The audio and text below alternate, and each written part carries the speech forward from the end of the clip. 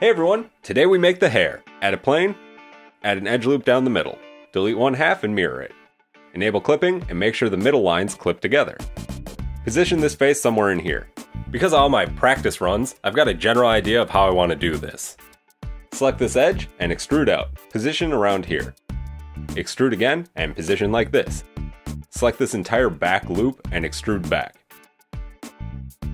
Select this edge and extrude down. We're essentially going to build part of a subdivided cube, so you could just subdivide a cube to make this shape if you're more comfortable with that. Extrude out this vertex and merge it on the mirror line. Fill in this space. Do the same here. Extrude this one down and make a face here. Add an edge loop here with Ctrl R. Shift stuff around to match the reference. Check the overall shape frequently and make sure it curves how you want it to. There isn't much geometry to move around, so it's not too difficult to control the shape. I'm trying to match this inner subdivision cage to the reference, not the actual mesh geometry. I'm also trying to pay attention to how my faces flow in every direction. When it's looking good, select these vertices and extrude forward. Move them around to about here. Select this vertex and extrude downward. Create a face here. Extrude out a vertex and merge it on the mirror line. Select this edge and search for subdivide in the F3 menu. Double tap G to slide this vertex. Move these two vertices forward and fill in these faces. Select these two vertices and join them with J. Create a new collection called Hair and put this new object in there. Name it Hair, or Hair Dome, something that you'll remember. The actual mesh looks kinda off, but if you turn up the subdivision viewport display to 1, it looks pretty decent. Let's add some more hair pieces. Add a cube, in edit mode, scale it down. Scale down on the Z axis, and along the Y axis. Add an edge loop here. Select all, and position on the back of the head. Add a subdivision modifier. Add a mirror modifier, and use the hair as the mirror object. Select all the vertices, except for the middle loop. Scale down on the X axis. Move this loop back a bit. Just kind of move stuff around, and then duplicate this entire shape and move it over here. Rotate the original on the Z axis, on the X axis, and on the Y axis. All the axes. Move it around. Select and hide this one with H. Move some stuff around on this one. Select all and rotate. Get them positioned and scaled in here.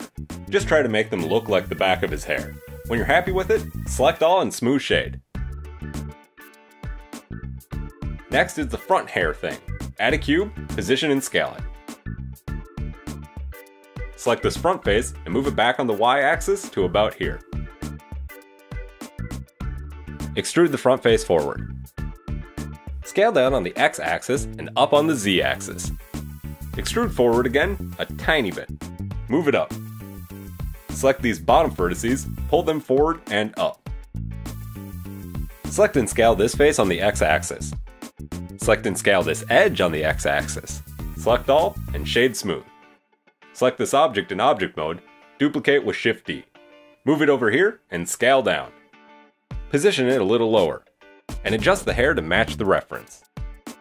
Add a mirror modifier and use the main hair as the mirror object. Turn up the viewport display of the subdivision modifier. Position these hair pieces where you want them and rename them. Let's make his sideburns. Some of the other objects might get in the way, so let's disable their visibility. Add a 32 vertex circle. Position it and rotate it by 90 degrees on the Y axis. Scale it down.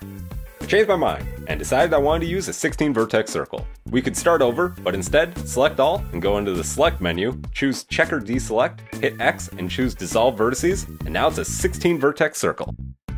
Select all and extrude a face inwards. Scale down, extrude again, and scale down. Extrude once more, but this time merge at center with M. Rotate on the Z axis and smooth shade. Duplicate this piece in either object or edit mode and position it here. Scale and position to match the reference. In edit mode, with proportional on, do some fine tuning to this shape.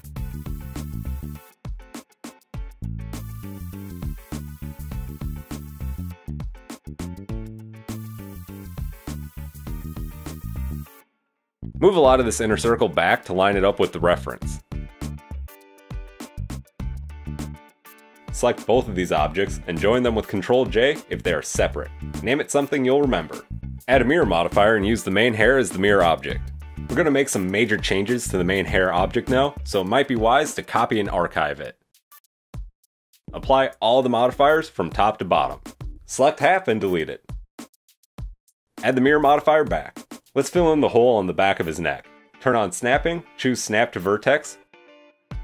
Select and extrude out these vertices.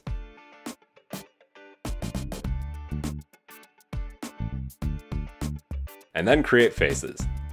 Some stuff is a little out of place, so smooth it all out and try to match the reference. It can help while attempting to shape an object to look at how it's shaded.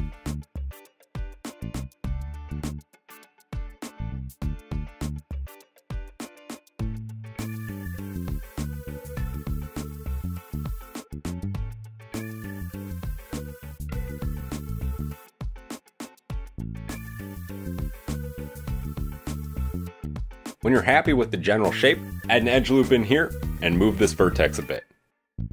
Select this vertex and extrude it down. Create a face here. Select these 3 vertices, with the middle one last, merge on last with M. Select these 2 edges and dissolve them with X. Smooth stuff out.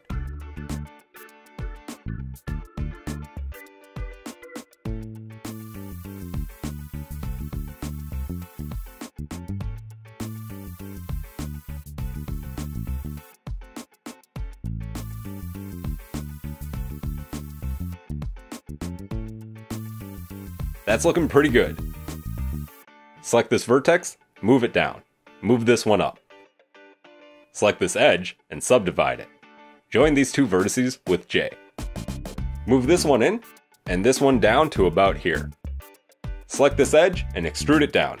Position and fill in this face. Extrude and fill in a face here. Turn back on snapping and choose snap to face. Extrude this vertex down to about here on this hair object. Turn off snapping and move it off slightly. Create a face here. Turn back on snapping and extrude this vertex to about here. And this one to here. Fill in these faces. Extrude from here to here and fill in the face. Reposition.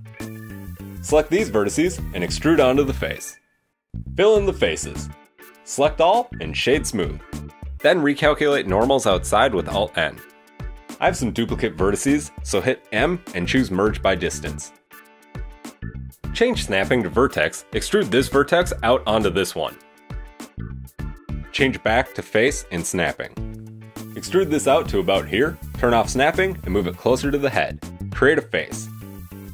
Extrude this vertex in and make another face.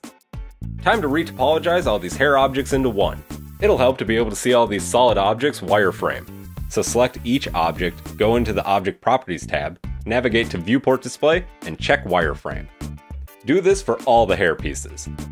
I lost some of the footage for this, just create a copy of the main hair piece and use it as a base for the retopo object. All I did was add a few edge loops and extrude vertices out onto these back hair pieces. Select these faces and delete vertices. With snapping to face activated, select each one of these vertices and snap them to the front hair object. Move things around to make some space for this new hair shape.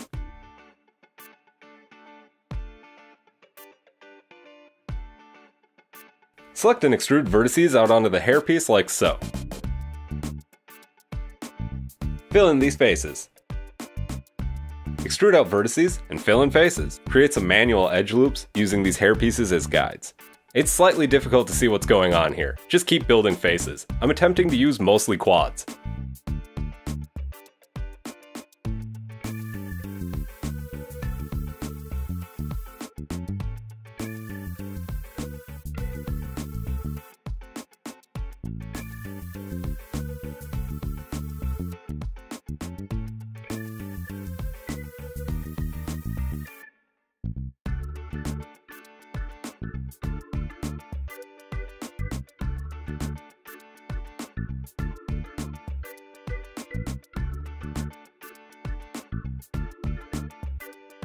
Select all and shade smooth.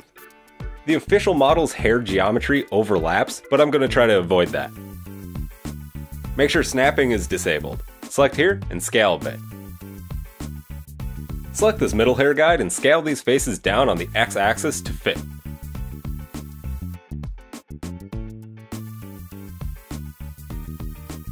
Fill in a face here. Select this vertex, turn on snapping. Extrude out onto this hairpiece. Fill in a face here. Extrude to make faces. Select all, merge by distance, shade smooth, and recalculate normals outside. Now make it look like the other hairpiece.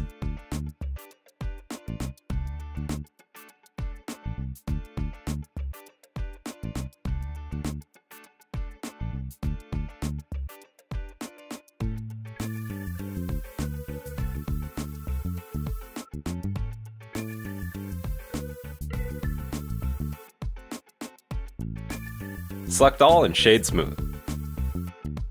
Create a face here and cut it in half with the knife tool.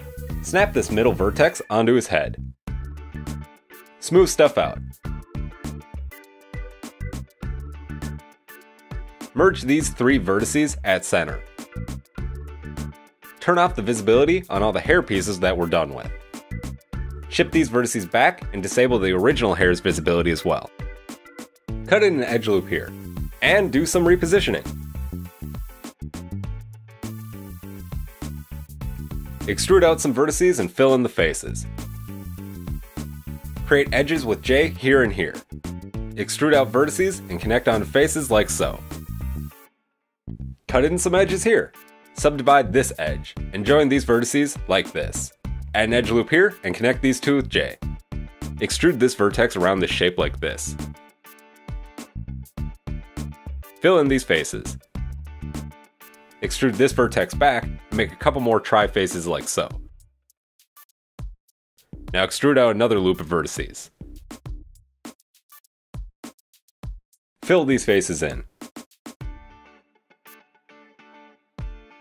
Select this vertex and delete it because I changed my mind. Fill in the remaining faces and move this vertex back. Do some smoothing. Cut in an edge here, and match the reference.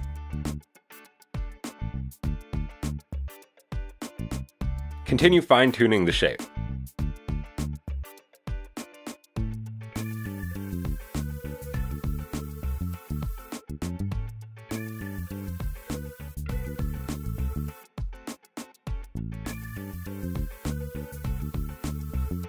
The shading around the ear could use a bit of help.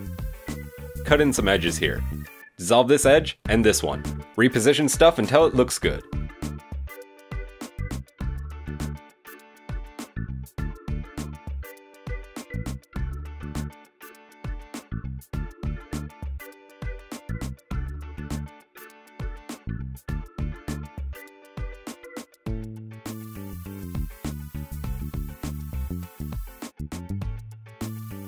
I think that'll work.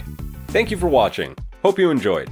Like or share the video if you want to help the channel. Next time we start on Mario's body. Love you all, goodbye!